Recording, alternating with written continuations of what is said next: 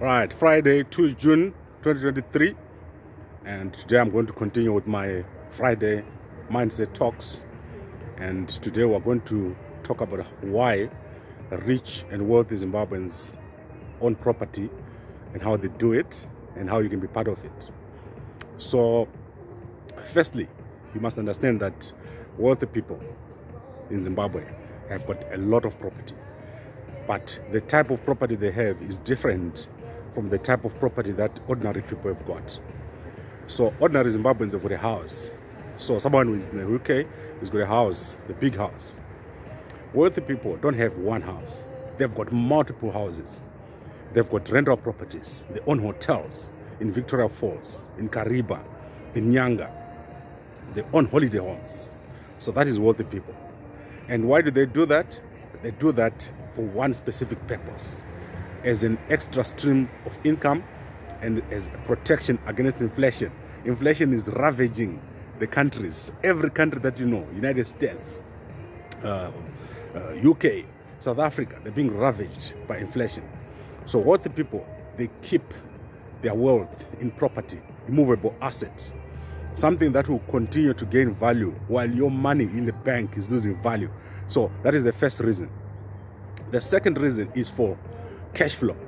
So wealthy people, they have got hotels where people come and sit and eat and sleep and pay, whereas your house is probably a mansion somewhere and it doesn't generate any income.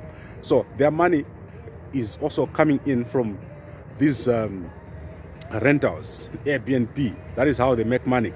So you say, oh, that's little money. Why do they want that little money? It's enough to pay their day-to-day bills. That is why you see every wealthy person has got a hotel of some sort. Here in South Africa, every wealthy person that you know have got a club. They've got a place where you can come and you pay and you get entertained and then you go home. So those are the two types of properties that they have: store value and cash flow. And then I want to go into how they get money to buy the properties. There is no wealthy person who's going to take his own money and buy a property. Forget it. They never do that. So wealthy Zimbabweans, they go to the bank and they get a loan that you will never get. And then they use that money to buy a property. Whereas you, as an ordinary person, you're going to struggle for years gathering money, and then you try to build your house. By the time you're done, you're almost dead, or you're dead. Right, so you get it. So that's how it is. Wealthy people never use their money to buy property. Wealthy Zimbabweans especially, they use other people's money. They use banks, and inflation ravages that loan. So they get their loan in Zim dollars, and then after that, when they pay, it's very little. Someone who took a loan 2 years ago, right now they can pay it in one swipe because of inflation. They get it because of their network, because of the connection. And you don't have that network, you don't have that connection. You get it? Right. So now let's go to number 3. I don't want to laugh at you. I'm just trying to explain to you.